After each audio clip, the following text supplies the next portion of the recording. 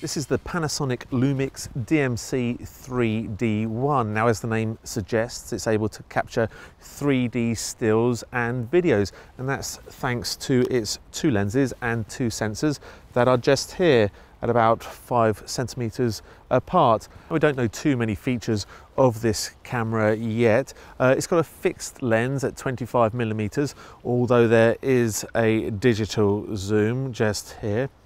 With the two lenses, it's also able to shoot a still image with this lens perhaps, while this one shoots video, or you can do a tele shot with this one while this one's at a wider setting.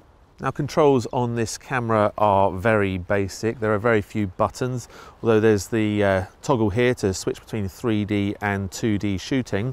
The rest of the controls are pretty much on the 3.5-inch touchscreen that's on the rear.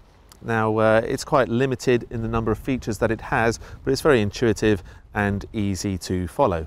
Now, we've seen similar compact cameras that are able to shoot 3D from the likes of Fujifilm, and the quality has actually been quite impressive. Now, we'll put this camera through the same test that we put that Fujifilm camera through, but we'll also put it through our full test program that all the cameras we test go through, and you'll be able to see those results in the new year at which.co.uk/cameras.